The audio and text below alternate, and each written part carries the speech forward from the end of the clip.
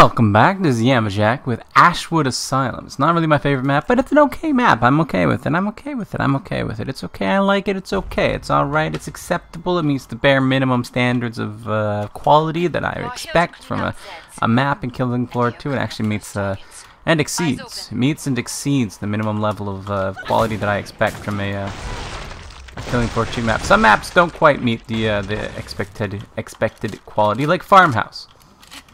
It doesn't quite meet it. Sometimes you're not looking for something that meets your expectations. Sometimes you're just looking for McDonald's.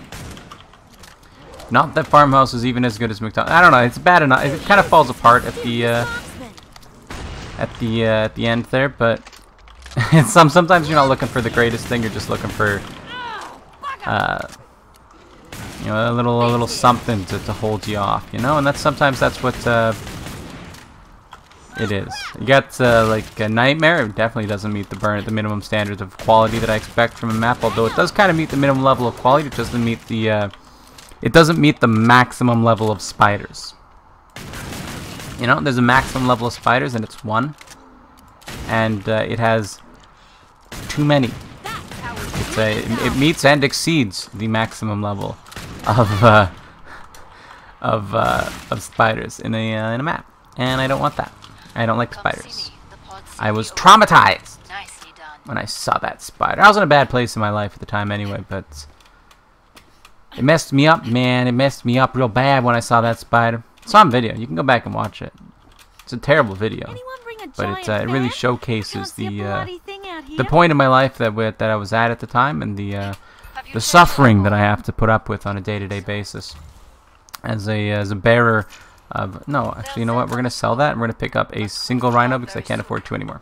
That's okay. One rhino is okay. One rhino is fine. We'll take it. It's okay. Time's up. We'll take it. Go kill some Zeds. We'll take it. It's okay. I watch a lot of YouTubers, right? I don't watch too much of it anymore. Hello. I don't watch too much of it anymore, but I am subscribed to a great number of YouTubers. You know, Mr. Beast actually just uploaded a, you know, giving away 1 million subscribers thing, where they had 4 YouTubers come on, and then they had to do a challenge thingy, and then they got 1 million subscribers. Well, they got a shout out on Mr. Beast's channel, which is typically about 1 million subscribers or so. But I look at this, right, and I'm like, I don't know, is that even going to be good for your channel? Like, it has to be, right? It has to be good, but is it the right kind of good? Is it the kind of good that you want? Because how many of those subscribers, like, you got, say, is that like 1.7 million, the winner of that? I'm not going to give him a shout out because I don't personally like his content. But you can go and check out Mr. Beast's channel. Clearly, I do like Mr. Beast's content. I like it sometimes. Sometimes it's garbage, but sometimes it's also good. That one was it was a fun one. I like the personalities on it, not the one that won. The one that won disappoints me a little bit.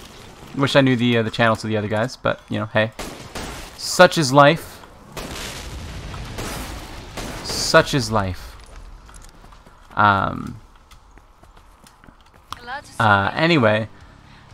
Is it good for your channel? Like, he's got like 1.7 million subscribers or something like that, right? You get like just shot up with all these subscribers. Is that good for you? Is that success? You know? Like, is that where you want to be? Is that what you want to do? I don't know. Because how many of those guys are going to be continuing to watch your channel, right? Like, after you've gone through all of the we're gonna buy armor and grenades here, and we're not gonna buy armor and grenades again to hopefully get enough money to afford. I really don't want to be down here. Like, how many of those people are gonna be sticking around and watching your future videos? You know what I mean? Like, probably not nearly 1.7 million of them. You know, I'm not sure how many of them it'll be, but it'll almost certainly not be that many. When you get like these huge insurgencies of subscribers like that, they don't watch your videos. They subscribe because the person they like was like, go subscribe, or I'm gonna get you, you know. And then they subscribe and they're like, yeah, but like I want to watch Mr. Beast instead. You know what I mean? Like, So you get 1.7 million subscribers, then you have... It's kind of like the situation that I'm in with having like a bunch of subscribers and then not having any views. It's kind of the same thing, and I think that would be demotivating. But like, surely... I don't watch this I don't like this content. I think his content's not that great. I don't like that kind of content, you know? It's the kind of like live you know, doing dumb things kind of content that I just personally not my kind of cup of tea. I mean, it's what Mr. Beast does, except Mr. Beast also kind of like gives away a ton of money, which makes it fun for me personally. But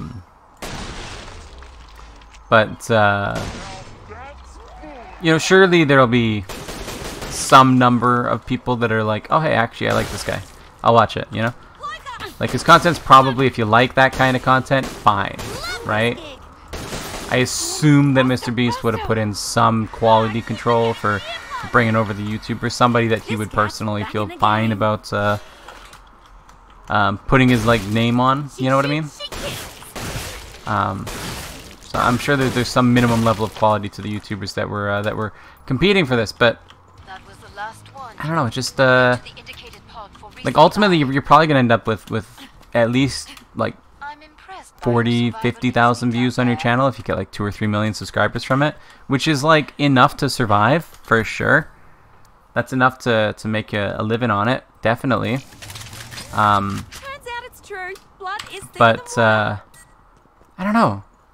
I don't know if I would even want that, because it would just feel like demotivating. It would be such a hit to your like ego to have like to know that like 2 million people have come to your channel, checked you out, subscribed, and then been like, actually, I don't want this content. I don't like you. You know what I mean? Like, it would hurt. It would hurt. I think it would hurt. I think it's a double-edged sword kind of thing, you know, where you're either gonna, you know, if your content happens to line up with the majority of the people of what the majority of people want, then you're gonna be fine, and you're gonna be living the sweet life. If it doesn't, then you're gonna realize real quick that you're not good enough to have that kind of an audience. You know what I mean?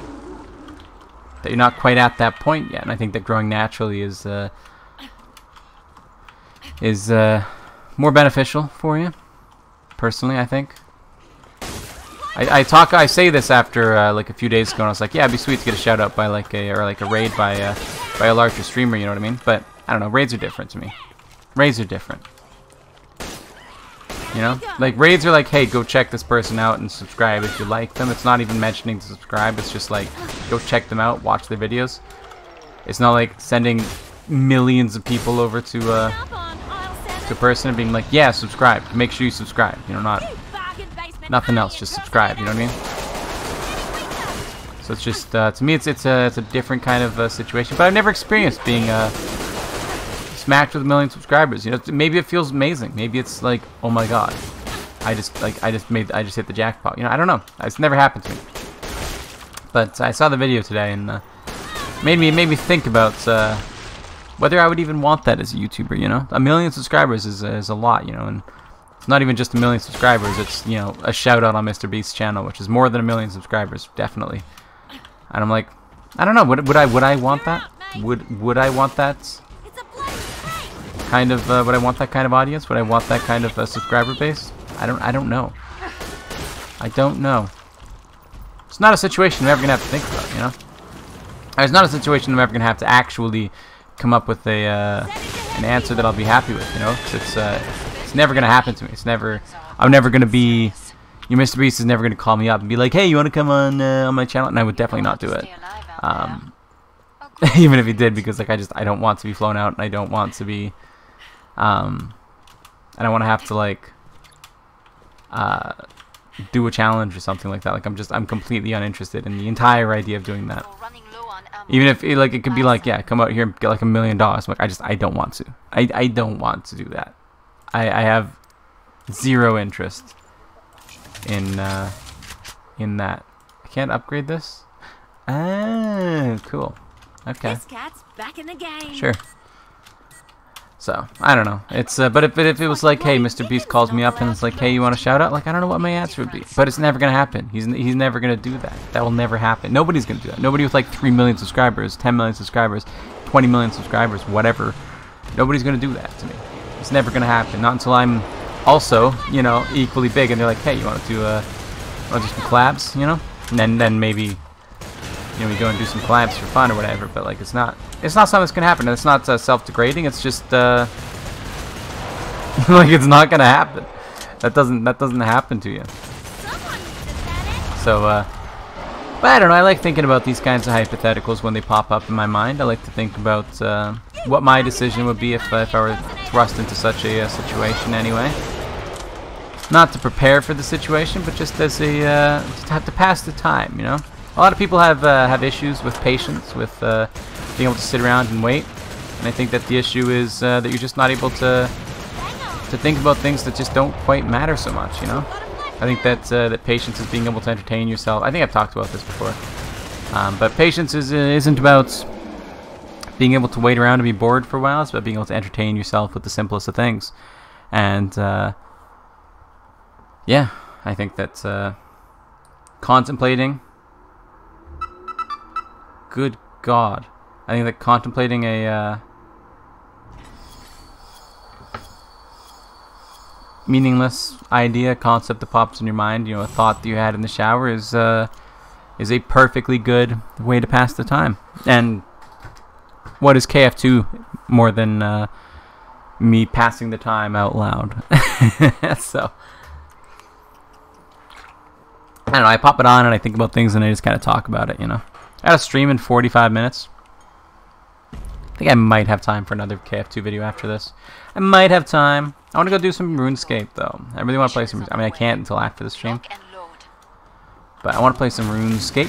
I did not get a chance to today. We did a boss duo with a buddy of mine the other day, and we got a big drop, but it wasn't selling.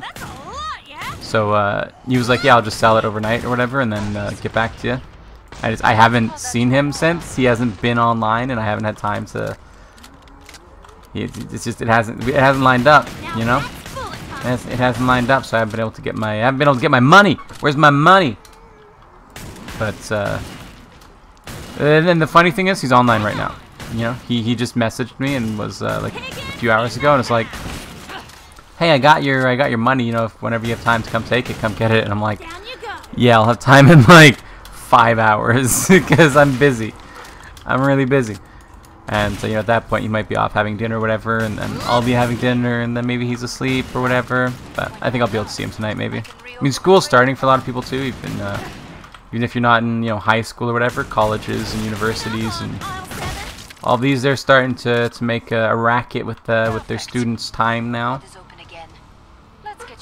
People are busy. People got time and you got things to do. You got responsibilities. You got things to do. You got things to do. That's all. This is a strong thing there. So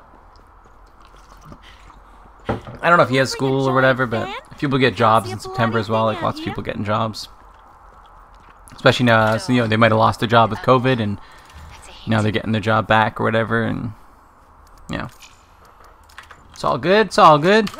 It's all good in the hill. It's all good in the hood. It's like 40 mil or whatever that he owes me at 38 mil, I think. I don't know. It's nothing. Well, it's not nothing, but it's. If I don't get it for a week or two, it doesn't really matter to me. I'm fine. I mostly feel bad for him because he has to hold on to the money. It's always it's kind of like I lent him some money, you know, and he has to pay me back now. And I'm like, yeah, like just hang on to the money until I see you next, and it'll be good. But I feel bad for him because he has to hold on to the money and then like pay attention to how much money he has to make sure that he can pay me back if I'm ever online and asking for it and whatever. I usually just buy like some amount of stuff that I can like sell to like the general store, like guaranteed value that I can go sell somewhere. And then just store that in my bank, and then whenever I see them, I just hand them that, and I'm like, yeah, go dump it in a store. There's your money. buy some spirit shards or something like that. They're guaranteed value of 25 GP each, so Nearly cleared this batch out. Nice you know. work.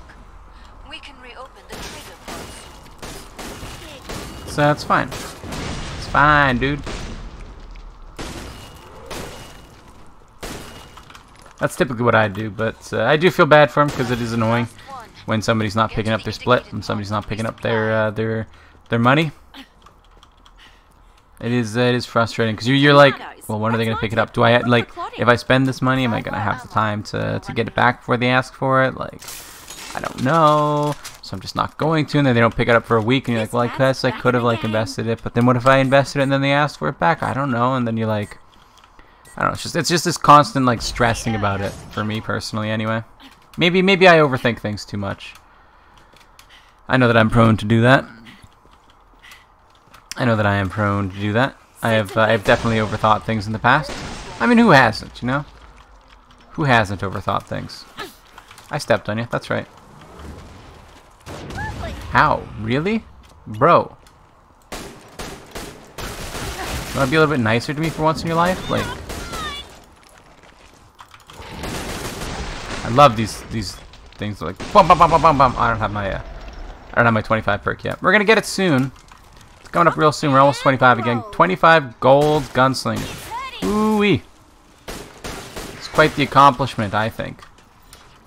We don't have the rest of them at gold yet. We'll get there eventually. I mean, we're gonna be playing KF2 on this channel for like years to come, man. It's gonna be tens of thousands of episodes.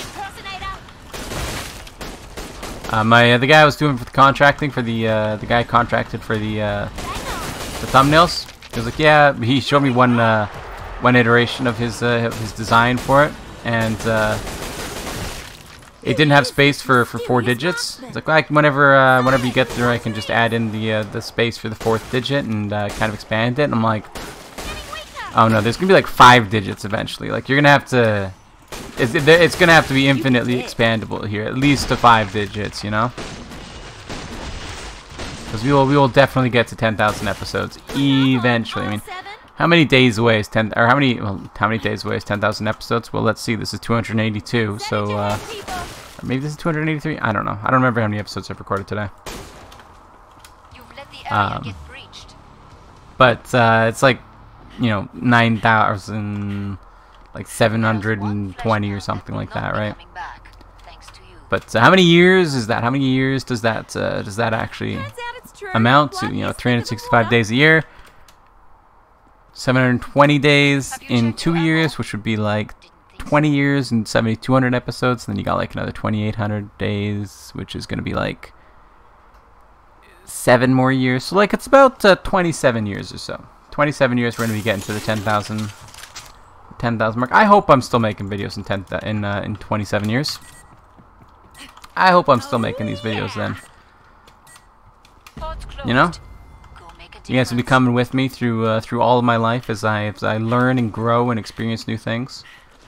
I mean, by that point, maybe we're playing like KF5 or something, but it'll be KF2.